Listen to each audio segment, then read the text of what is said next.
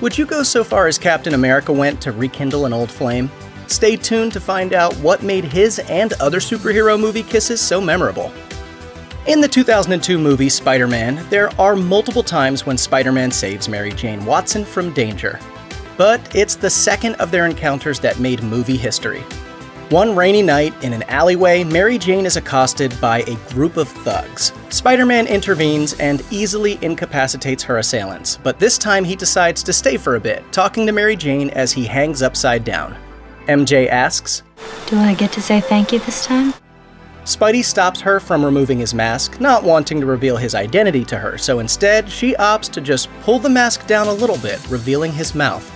Peter Parker puckers up, and the two lock lips as our hero hangs upside down. The scene was an instant classic, becoming one of the most iconic kisses ever, not just in superhero movies, but in film generally. It's been parodied everywhere from Saturday Night Live to Shrek 2.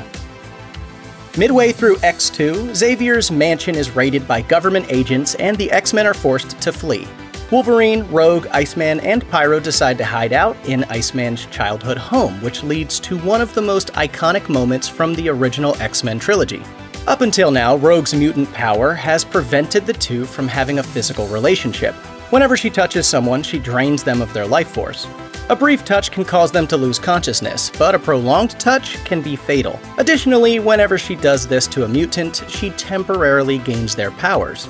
However, in this moment, Marie and Bobby decide to risk it, and they chance a brief kiss. They do so, and a moment later, as Rogue is pulling away, we learn that she's temporarily gained Iceman's ice control powers in the coolest way possible. As Rogue exhales, her breath is visible, like she's in a 90s Dentyne Ice commercial. And it doesn't get more romantic than that. Throughout the 2004 film Hellboy, one of the major sources of conflict in the film is the love triangle between Hellboy, his pyrokinetic ex-girlfriend Liz, and Liz's new friend, FBI agent John Myers. Though the three bicker for much of the movie, in the end, our heroes set aside their differences to defeat the villainous Rasputin and save the day. However, after the battle, Hellboy and Myers discover that Liz has been killed. Hellboy kneels by her side and whispers something. A moment later, Liz miraculously awakens, returned to life. She asks Hellboy what he said to save her, and he replies that he said, "Hey, you on the other side, let her go, because for her, I'll cross over." And then you'll be sorry. Liz smiles and kisses him, and as she does so, her pyrokinesis activates, bathing the couple in blue fire. Hellboy, being a demon, is unaffected. Seeing Hellboy reunite with his old flame is certainly a beautiful image to end the film on, but an unintentionally funny aspect of the scene is the fact that Myers is just stuck there the entire time, awkwardly watching his crush make out with her ex, surrounded by literal flames that symbolize their rekindled love. Ouch. Although they certainly have their ups and downs, without a doubt, one of our favorite superhero couples of all time is Mr. Incredible and Elastigirl, and they share a classic kiss towards the end of the first film. The family has just returned to the city after surviving a truly hellish ordeal on Syndrome's Island. During their time there, Bob suffered a devastating emotional blow when he believed for a time that his family was killed by Syndrome's forces. Since reuniting, the Pars have been working together as a near-perfect superhero team, but the shadow of that moment still hangs over Bob. Before our heroes confront Syndrome, Mr. Incredible tries to convince the others that they should stay behind, offering the enigmatic explanation that he's not strong enough. At first, Helen starts to criticize Bob, and rightfully so. Bob keeping the rest of the family at arm's reach was what caused most of their problems in the first place.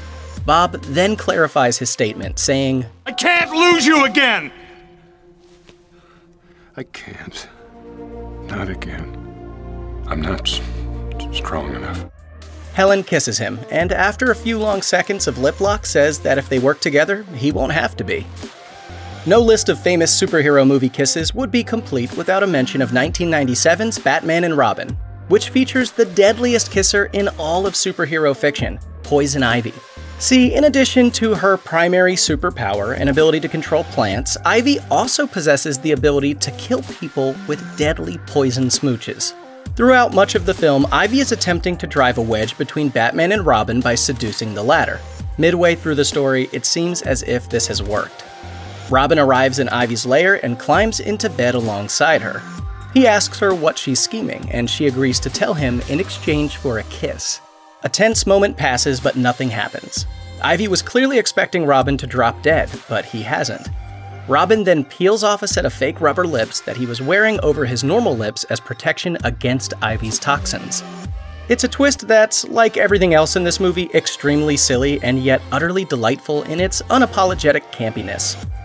Though the romantic relationship between Tony Stark and Pepper Potts eventually comes to be one of the central emotional anchors of the Marvel Cinematic Universe, it takes a while before the couple actually has their first kiss. It isn't until the end of Iron Man 2 that Tony and Pepper finally get together. After narrowly escaping a frightening series of near-death experiences, the two regroup and catch their breath on a nearby rooftop, and in this moment, the silence between them finally breaks. Pepper confesses to Tony that being the CEO of Stark Industries is seriously stressing her out, and she wants to quit, but the revelations don't stop there. Hopped up on adrenaline and no longer keeping secrets from one another, the two lean in and begin to kiss. The shot is truly beautiful, mostly dark except for the twinkling city lights in the background and the underlighting on their faces from Tony's arc reactor. A moment this breathtaking was certainly worth the wait. The Guardians of the Galaxy films feature one of the best will-they-won't-they relationships of all time with Peter Quill and Gamora. Though the pair eventually do kiss in later films, none are as memorable as the time they don't actually kiss in the first film. During their escape from an interstellar prison, Peter risked his life to retrieve his Walkman. Later, the normally aloof and violent Gamora asks why this device is so important to him. Peter explains that it was a gift from his mother and that she instilled a love of music and dancing in him. He puts his headphones on Gamora's head to show her what he means and starts playing Elvin Bishop's Fooled Around and Fell in Love. Unable to resist, Gamora starts to sway. Peter takes her by the hand and leans in for a kiss.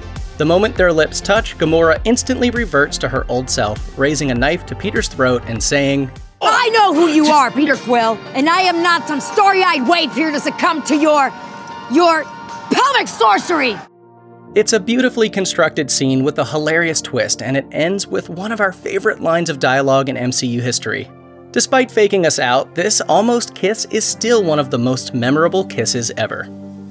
At the end of 2016's Deadpool, after the villain has been defeated and our hero has reunited with his lost love, Vanessa, there's still one more challenge that awaits him. Ever since the procedure that gave Deadpool his powers, but also covered his face in burn-like scars, he's wondered whether or not Vanessa would still be able to love him once she saw his face. Because of this, once Deadpool finally removes his mask, we see that he's taken some serious precautions. Stapled to his face is a magazine cutout of Hugh Jackman's face with the eyes removed. Undeterred by Wade's lame attempt at humor, Vanessa removes the makeshift disguise and looks for the first time at Wade's true face. After a moment of contemplation, she tells him, After a brief adjustment period and a bunch of drinks, it's a face I'd be happy to sit on. This is one film that truly has a happy ending. Among the many iconic images from the original comics that the Watchmen film faithfully recreates is one of the most memorable kisses in superhero history. No, we're not talking about the unnecessarily long and awkward love scene between Night Owl and Silk Spectre inside the Owl ship. We're talking about Night Owl's dream sequence that follows it. In this surreal vision, Night Owl and Silk Spectre are standing in a black void. They walk towards each other and begin to kiss. As they do so, an atomic bomb detonates in the background. And as the massive explosion approaches, the two continue to kiss, either not knowing what's coming or not caring. When the blast wave finally hits, they are instantly skeletonized, but they continue to hold each other as the world around them is engulfed in flame. It's just as stunning in the film as it is on the page.